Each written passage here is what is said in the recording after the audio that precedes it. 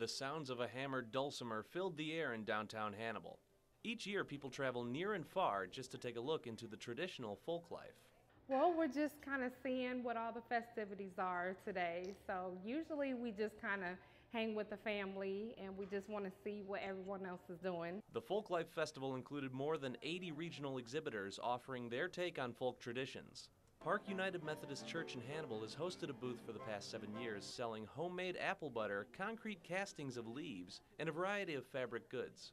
The money raised at the festival will help support local missions of the church. The crowds come out in force, especially on a beautiful day like today.